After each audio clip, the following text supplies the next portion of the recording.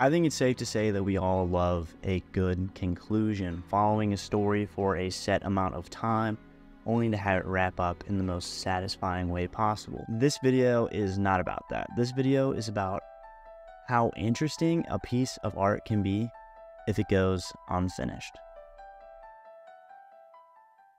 One of the major topics of this channel and reason for making this video is Berserk. The 1997 anime leaves you wanting more, and of course I watched that before I read any of the manga, so being left at that cliffhanger set me on a downward spiral like nothing else. I couldn't absorb more media around Berserk if I wanted to, and it was because of the unanswered questions and insane cliffhanger that it left off on. Most importantly, it asks more questions than it answers, leaving you on the edge of your seat, needing more. If you don't know what I'm talking about with the end of the 1997 anime, it basically ends with a betrayal, the eclipse, and probably the most fantasy action part of the show up until that point. It kind of starts off as a medieval political war setting, and gets slightly more magical as it goes up until the end, where everything just explodes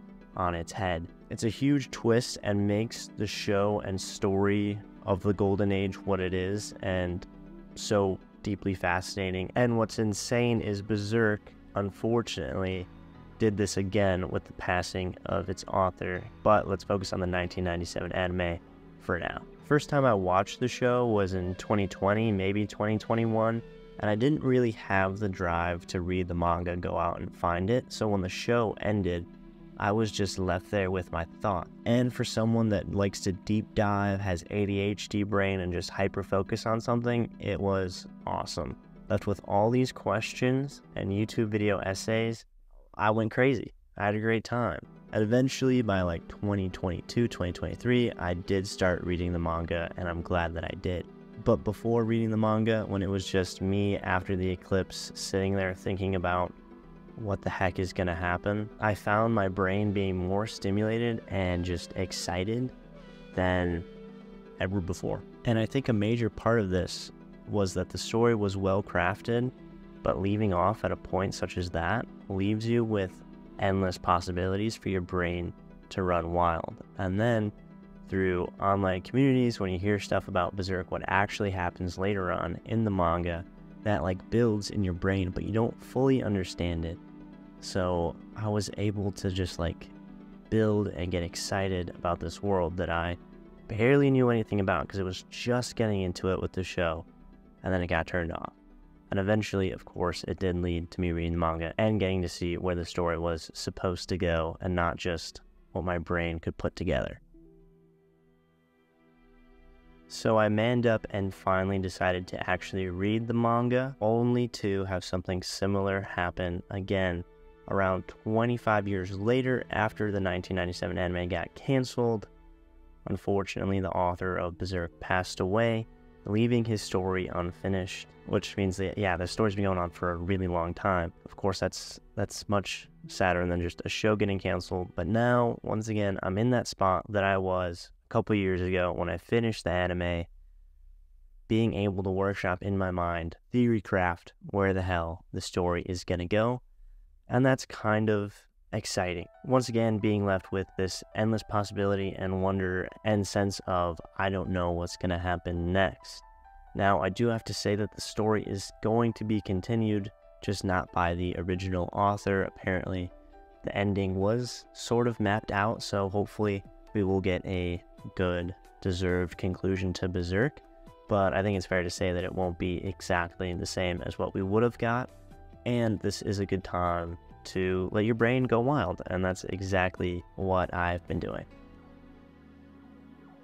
I'm reminded of this video I watched by Solar Sands on YouTube, where he talks about Michelangelo's unfinished artwork, and you can see sculptures still cut in stone from Michelangelo, one of the most famous artists ever, that were never to be finished. And you can see what was done and then how it could have been finished. And I think that's really cool. You should definitely check out that video. We're going to get back to talking about anime video games, a little bit of Dark Souls, Fullmetal Alchemist, in just a second. First, I wanted to connect what I'm talking about with Berserk and Michelangelo's art to real life. There are so many stories that are cut short. You think you're going to get this rising action climax, falling action conclusion. It doesn't always happen. Stories end in the real world at all points.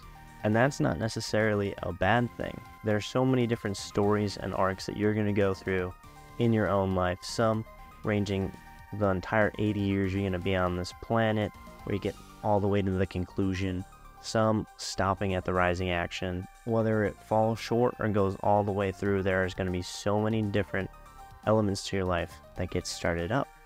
And sometimes closure isn't always guaranteed. How many times have you liked somebody, had a crush, and then it falls through, never talking to that person again? Oh, if I could only talk to her one more time. Oh, if I just said this one last thing. It doesn't typically happen, or sometimes it's better if that doesn't happen.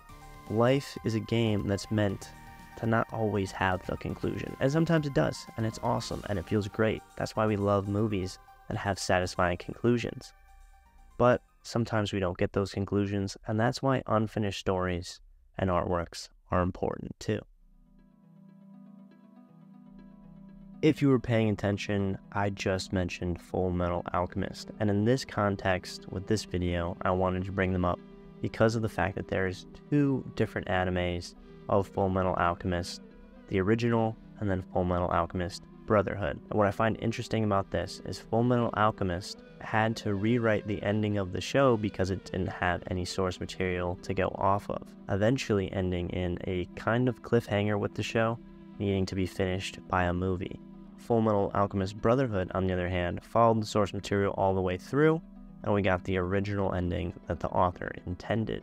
What's so interesting about this is that the original show had to go out on a limb and kind of guesstimate how the show was supposed to end / make up their own ending to a story that was already written by somebody else with its own setups and arcs.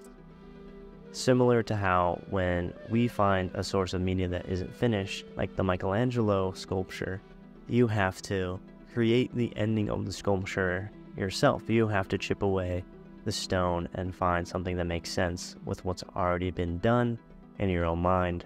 The creators of the show had to do that, and then what's awesome about it is we also get the other side where, hey, we took a little bit more time, we finished Fullmetal Alchemist Brotherhood, here is the actual ending, and then you get two comparisons of the original creator's intention and the creator of the first show's, different than the author, their headcanon of how it could end, which is something that I had to do with Berserk after I finished the 1997 anime, not reading the manga. Just kind of had to explore in my own mind where the heck things were going to go.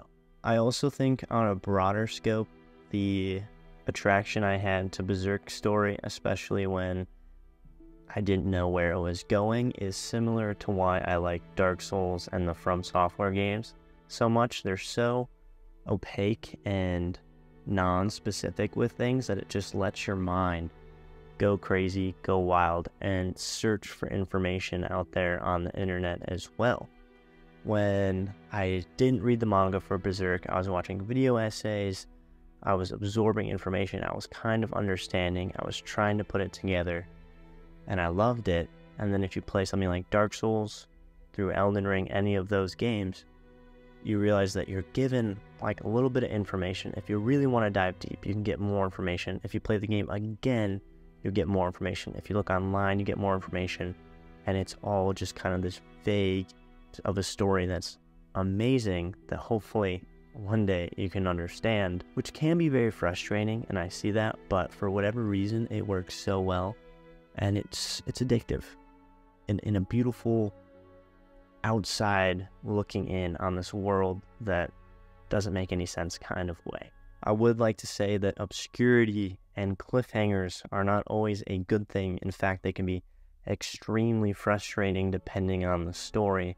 However, when done right, or if it's not an intentional cliffhanger, but just one that has to happen, that is when my brain gets addicted. I think I'd like to end this video by talking about how Without stories that aren't finished, you can't get the sense of relief from a great conclusion. Without bad stories, you can't have good stories. Without simple story structures, you can't have complex and vague ones. All of these things work together, and you should try to appreciate all of them. And with Berserk not ending with the original author writing it, I think that there's a certain mystique around Berserk. There always has been for me. And this is just another layer of that, like what could have been. It's been a very highly regarded story and mystery, and something I've pondered on for so long that not having a clear-cut ending almost adds to that and will like continue its legacy forever of like what could have been, how should it have ended, and all that stuff. Anyway, I'm excited to read more of the manga and to hear what you guys think. I hope you have a fantastic day.